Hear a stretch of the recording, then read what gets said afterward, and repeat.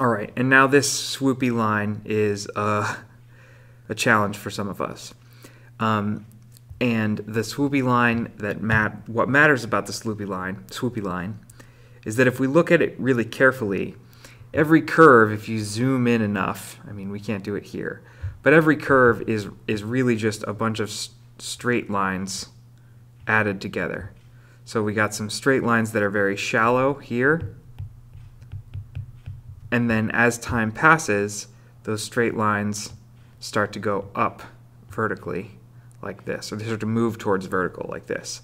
So they move from shallow to steep. And we remember from class, or maybe we don't, that a shallow line on a position versus time graph can either correspond to slow or fast. Do you remember? So shallow line corresponds to slow or fast, whereas steep line corresponds to, do you remember? Now, we did a couple examples of this in class, and I wonder if any of them are still here. We looked at this one where we had a shallow line versus a steep line, and we were able to calculate that in class. So you can look back at these notes if you're a little lost on that. But for the sake of this video, what we need to know is that in a shallow line, a person does not move as much distance in as long of a time. So if we look at an example of a 100-meter race, let's say we have a student who's wicked fast. They run the 100-meter race, and they're able to do it in maybe a realistic amount of time, 12 or 13 seconds. But then we also have a very slow student, a student who may be on crutches, a student who may just be off their game that day, a slow student running or walking in 26 seconds. This is a steep line right here, and this is a shallow line right here. The steep line corresponds to the faster pace.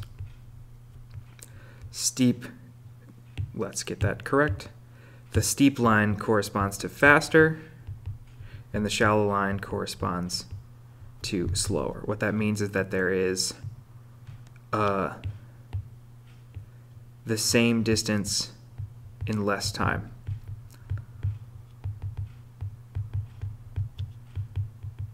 Cool.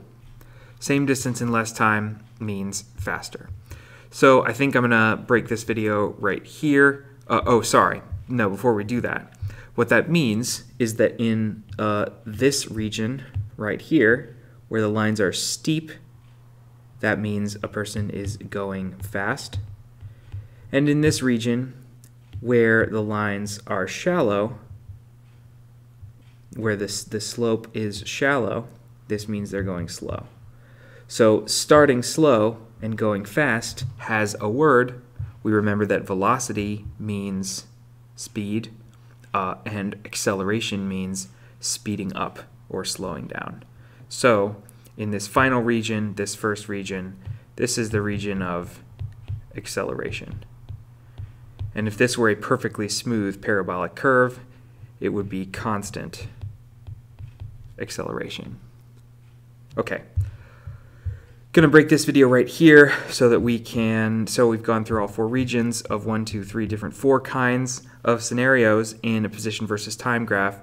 Next video is going to look at numerical versions of this and the synthesis of these two things, which is going to matter on our quiz.